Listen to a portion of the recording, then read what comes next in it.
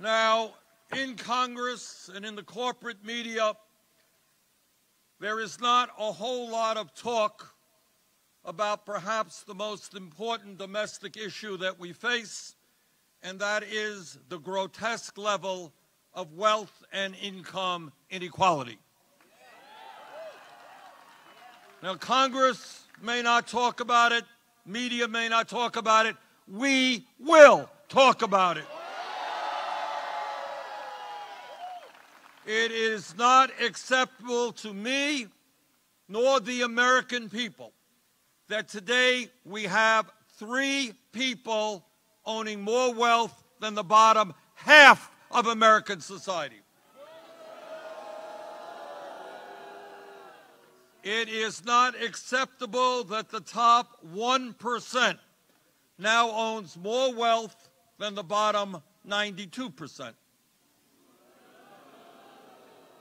It is not acceptable that at a time when millions of people in Vermont, California, and all over this country are working 2, 3 jobs to keep their heads above water, that 49% of all new income goes to the top 1%. It is not acceptable that CEOs of major corporations now make 300 times what their workers make. It is not acceptable that half of our people are living paycheck to paycheck. And that's the reality in America. We're going to talk about it, but more importantly, we're going to do something about it.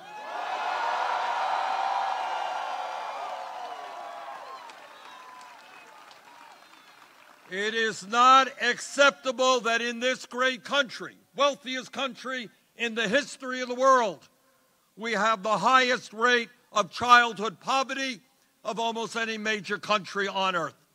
And I get sick and tired of hearing politicians tell us how much they love America, but apparently they do not love the children. If you love America, you will love our children and treat them with the respect and dignity that they deserve.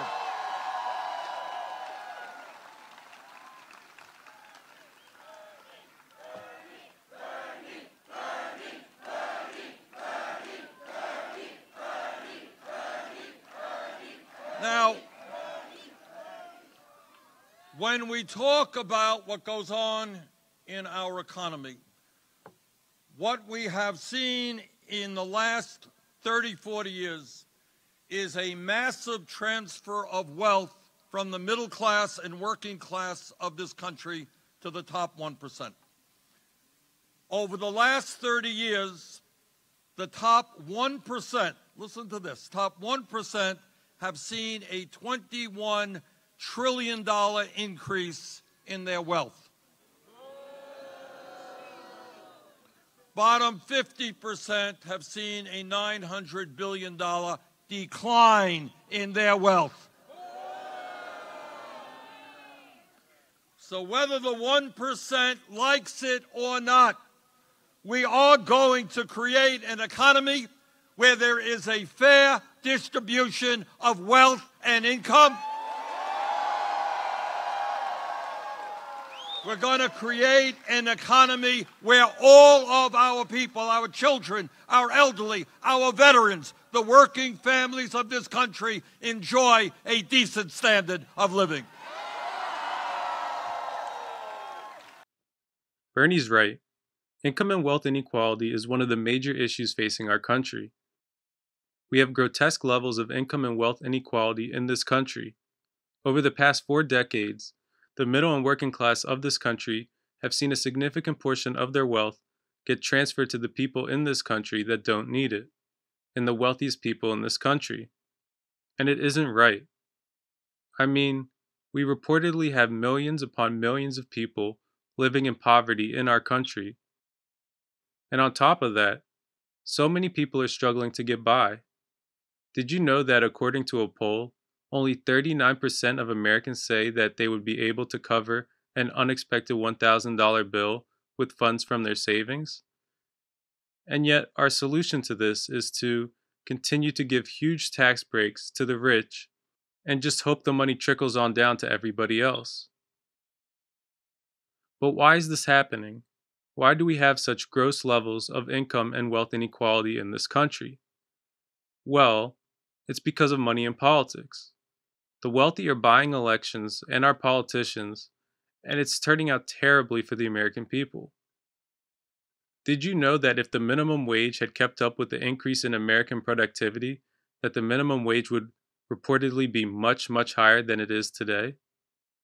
But instead of sharing the new wealth with the people who helped them obtain said new wealth, as aforementioned, the wealthy are hoarding all of the new wealth for themselves. Now, I'm not trying to demonize all wealthy people. There are undoubtedly wealthy people who are good and want to see us be a moral and just society. But at the end of the day, we do have a corrupt finance system where wealthy people are able to buy elections. And unfortunately, they do. A lot. And as a result, we have gross levels of income and wealth inequality in this country. And so many people are really struggling to make ends meet. This is not okay. And this must change.